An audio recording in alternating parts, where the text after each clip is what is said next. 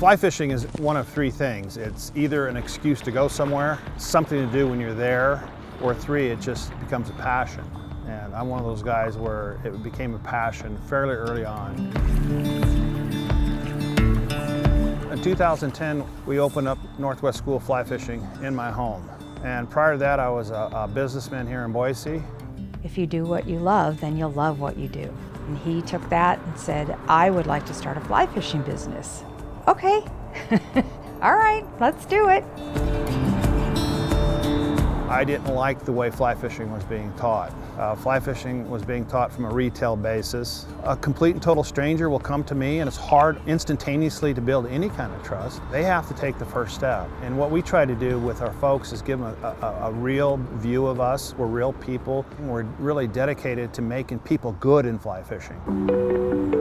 What the BBB does is they provide that platform of credibility. If you're a legitimate business and you're really involved in creating an atmosphere where your customers are a valuable part of your business, then you can't go much farther than the Better Business Bureau, because that's the basis of your business. What flyer were you taking on? Greg was one of the, if you're going to be in this business, you have to stay on the cutting edge. So you as an angler, you have to figure out what this trout's eating. The Northwest Virtual Fly Fishing Academy, it's an accumulation of knowledge and what's being taught in fly fishing, how it's being taught in fly fishing. And it's easy for you to become very, very good in fly fishing. It's not all about catching fish. It's about a mental zone that you get into in fly fishing. It's the yin and yang. A defining word like it's very philosophical. Is because of the rhythm, and the rhythm is the rod.